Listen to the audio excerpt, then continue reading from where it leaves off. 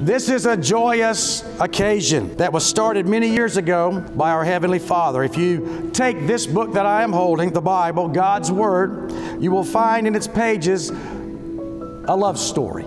He's the true author of authentic love. In the Scripture it says, "This is the day the Lord hath made. Let us rejoice and be glad in it." And we're going to rejoice today.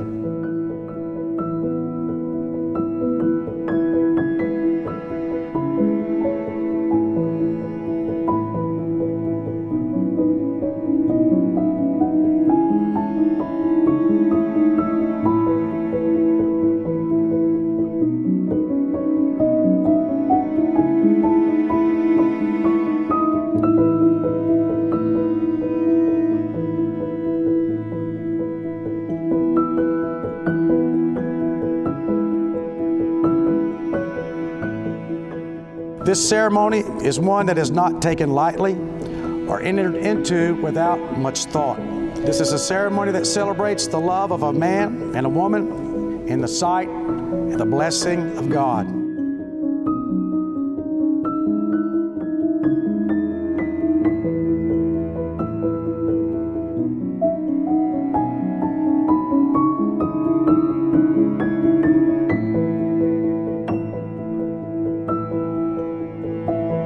John, a passage of Scripture, Ephesians 5:25 says this, "Husbands, love your wives, just as Christ loved the church and gave himself up for her."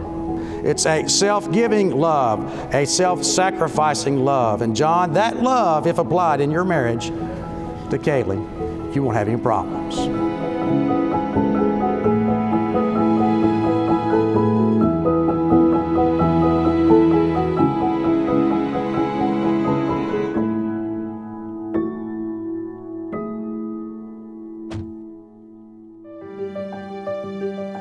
The writer of Ecclesiastes tells us that a cord of 3 strands cannot be easily broken. Let God be the 3rd strand.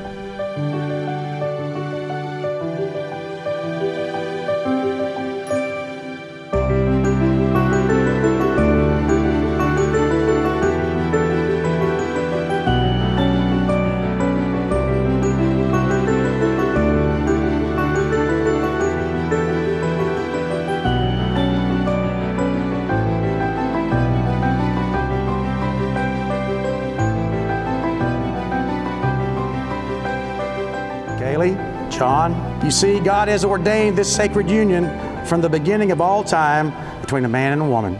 You walk the same ordained path that many have walked before you that are gathered here today.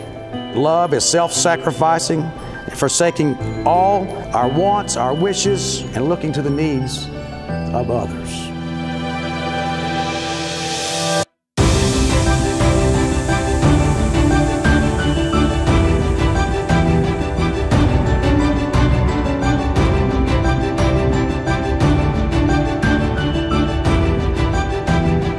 Jon, will you take Kayli to be your wife? Kayli, will you take Jon to be your husband? I now pronounce you to be husband and wife. Jon, you may kiss your wife. Kayli, you may kiss your husband.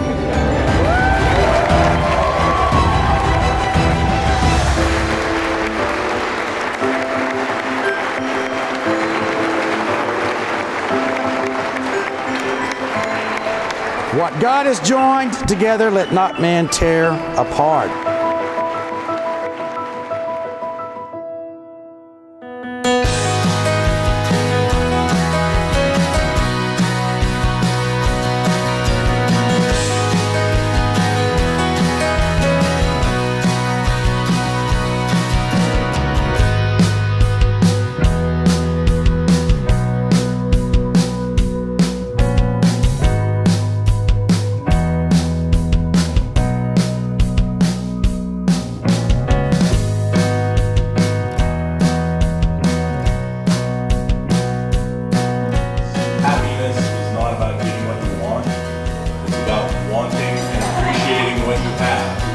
You guys have each other.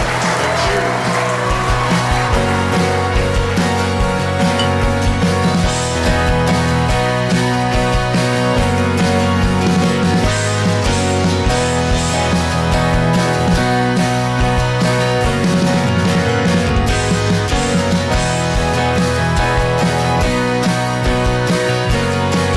beginning of the Bible, in the first book of Genesis, we find how God made everything and created everything to bring glory and honor to Him. Mankind is His greatest creation. And we find in the story of that creation that He said when He created man, it's not only good, it's very good.